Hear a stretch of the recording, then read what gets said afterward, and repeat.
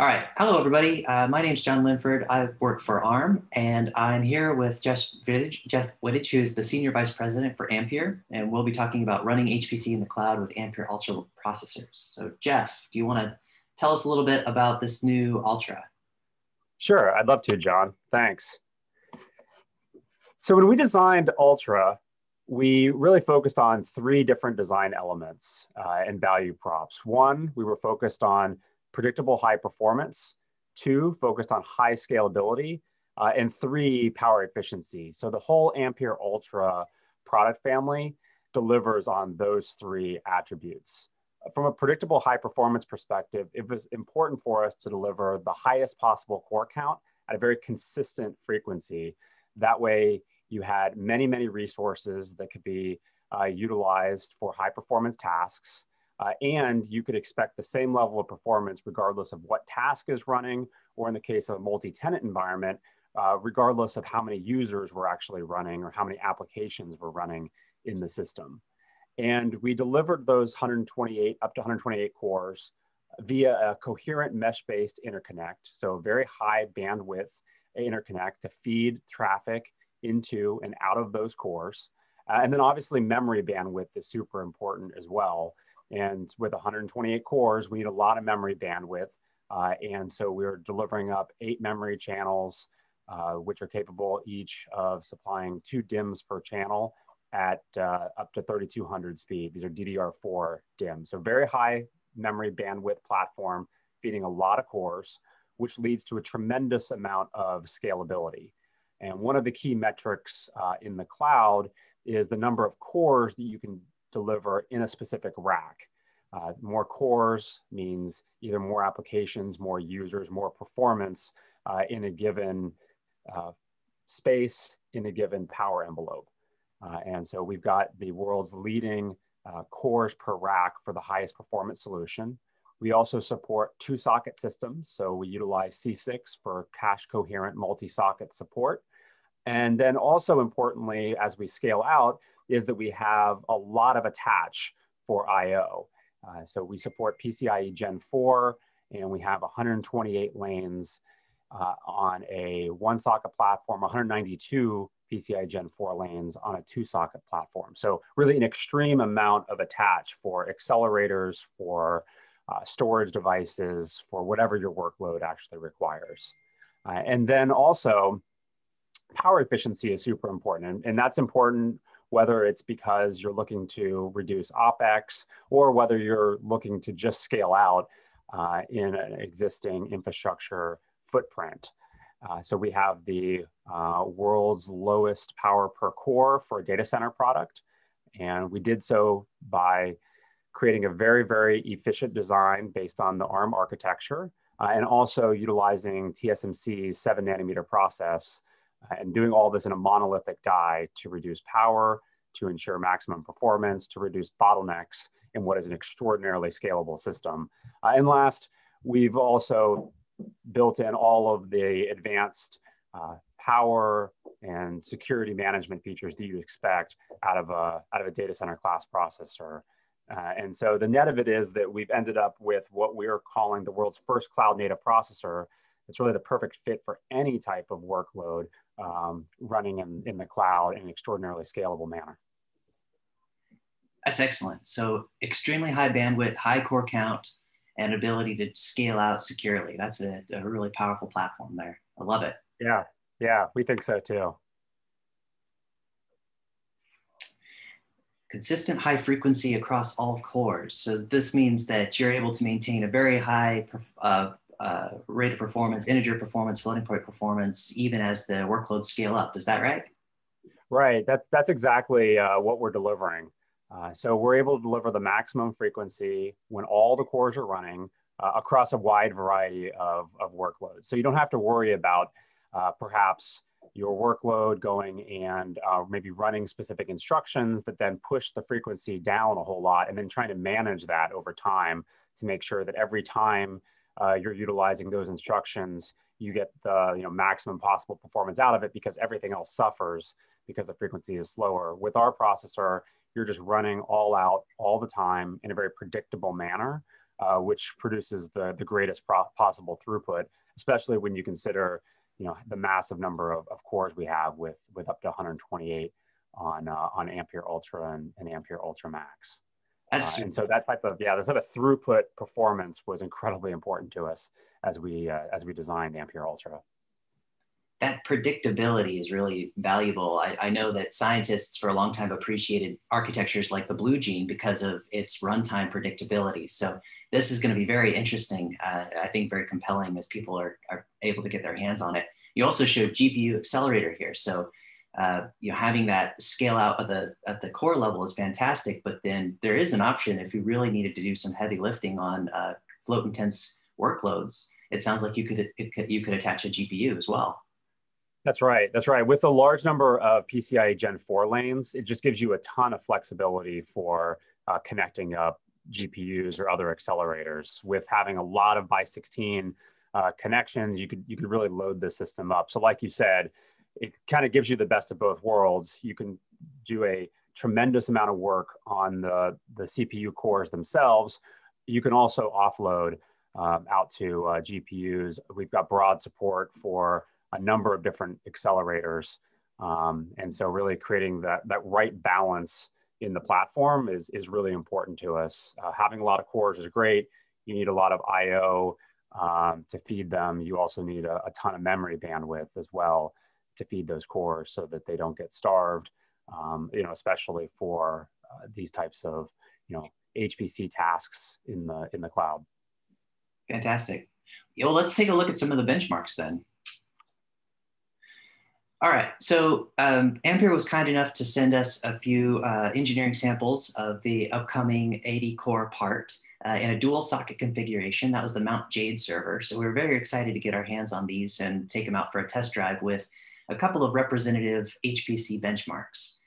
And the way we looked at this was we're targeting commodity HPC workloads that are really the driving force behind the majority of the HPC market. The vast majority of the top 500 systems are not in the top 10, of course. There's the 490 systems behind them that are workaday systems at universities and labs. And that's really where most of the innovation happens. And as it happens, we feel that this chip is a good fit for that type of workload.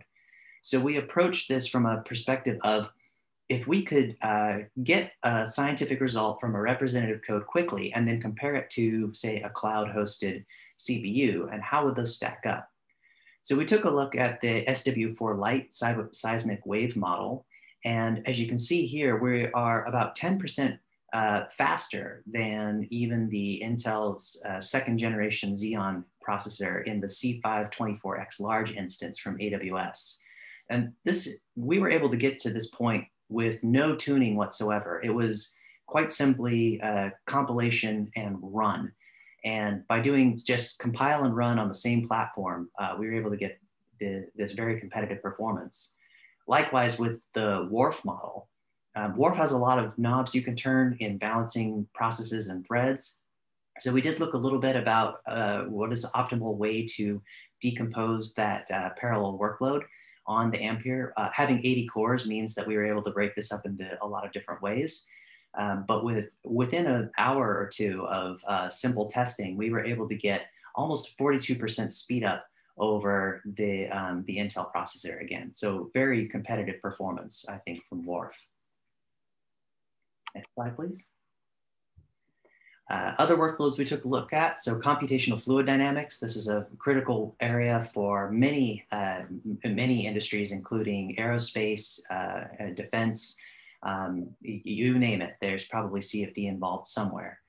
In this case, we took the SimpleFoam solver from OpenFoam, and we found that it was about 33% faster than the comparable Xeon core. In all cases, I should mention, we are using a GCC compiler. So of course, there's always room for improvement in these kinds of benchmarks. But again, what we're trying to demonstrate is out-of-box performance with no tuning from the perspective of someone who simply needs an answer quickly. And we're seeing that this is a very positive result, very, very good results with very little human effort required. We also took a look at geodynamics code. So a couple of codes from oil and gas. SpecVim 3D is an excellent representative code here. And we were able to take it out to 2 sockets on the Ampere platform. Running on a single socket with 64 threads or cores, it pulls about even with the x86 offerings from AWS, but we can continue to scale up. And in 2 sockets, we were seeing a 60% performance uplift over the x86 baseline. And again, this was without tuning or special compilations or anything, and done on engineering samples. So I think this is a very promising start, and I'm looking forward to trying these in production and really putting it through a competitive and a rigorous benchmark in the days to come. Yeah, John, these look great. Being able to see Ultra out there now actually matched up head to head with some of the leading instances in the cloud for HPC and these types of amazing out of the box performance. This is really great to see. Awesome work. So one thing that I also wanted to talk about is how Ampere Ultra is able to flexibly match the needs of your data center. What we were looking at there were results from our 80 core 3.0 gigahertz SKU, but we have a number of different SKUs out there that are able to simply match the needs of your data center. So whether you're looking for a specific TDP point because of your rack power limits or thermal constraints, whether you actually are looking for maybe a lower core count processor because your primary concern is memory bandwidth or GPU attach, and you want to make sure that you utilize all of the existing budget within your rack where you want to use it, whether that's 4 GPUs or 4 CPUs. We have a very flexible range of SKUs ranging from 32 cores, which is a great option if you wanted to actually do some work out at the edge, and then moving all the way up the stack up to our 80 core peak performance processor at 250 watts. The thing that also makes this all very simple is that all of these SKUs have the same attributes. So they all have the same amount of total L3 cache. They all have the same L1 and L2 cache per core. They all still have 8 memory channels, 128 PCA lanes per socket. They all support 2 socket. So you're not making any compromises as you look to make different decisions for your specific environment. You can go ahead and just pick the right SKU for you.